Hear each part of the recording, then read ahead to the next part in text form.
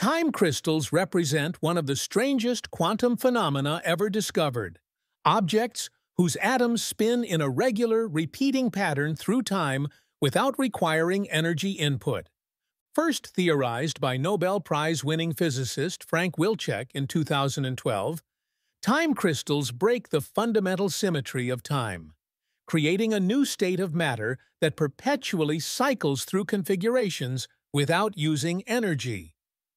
Unlike pendulums or other oscillating systems that eventually stop due to friction, time crystals can maintain their rhythmic motion indefinitely in their ground state, their lowest possible energy configuration.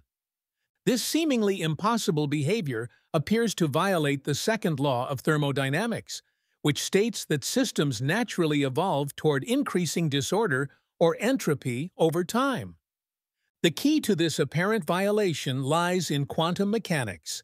Specifically, scientists created time crystals using chains of trapped ions or defects in diamond, then subjected them to periodic driving forces like laser pulses.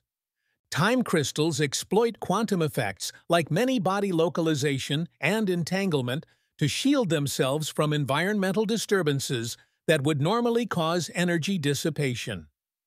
Rather than defying thermodynamics entirely, time crystals exist in a unique, non-equilibrium state where quantum effects prevent them from reaching thermal equilibrium with their environment. These exotic quantum systems have profound implications for quantum computing, potentially allowing for more stable qubits that could maintain coherence longer than conventional quantum systems.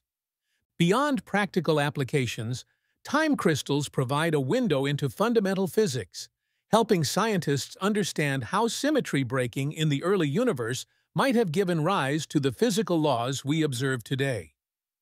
Perhaps most profoundly, time crystals challenge our basic understanding of time itself, suggesting that the continuum we experience may actually have a discrete, crystalline structure at the quantum level.